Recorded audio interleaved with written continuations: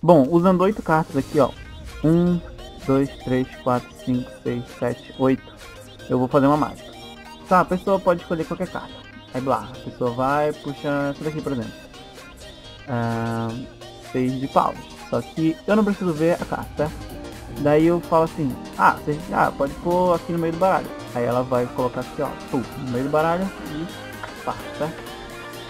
Daí a gente vai dar só uma pequena embaralhada, porque tem 8 cartas, então não é muito difícil de embaralhar, né? Não. Enfim, agora a gente vai separar em dois grupos de 4 cartas, 4 aqui e 4 aqui, e vai contar as cartas olhando pra elas, certo?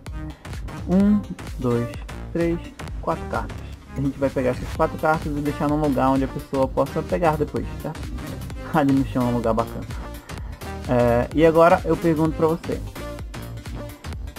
qual dessas 4 cartas é a sua carta? Qual dessas 4 cartas é a sua carta? Aí a pessoa fala, minha carta não tá aí, minha carta tá ali. Aí tá, beleza, pode pegar então, pra mim, por favor. Aí tá, a pessoa vai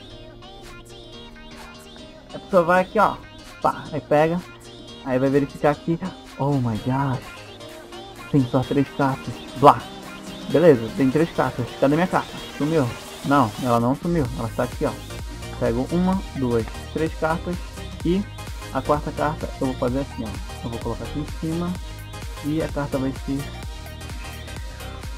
revealed, e num passo de mágicas a carta aparece. 4. E pronto, essa foi a mágica, é isso e pronto.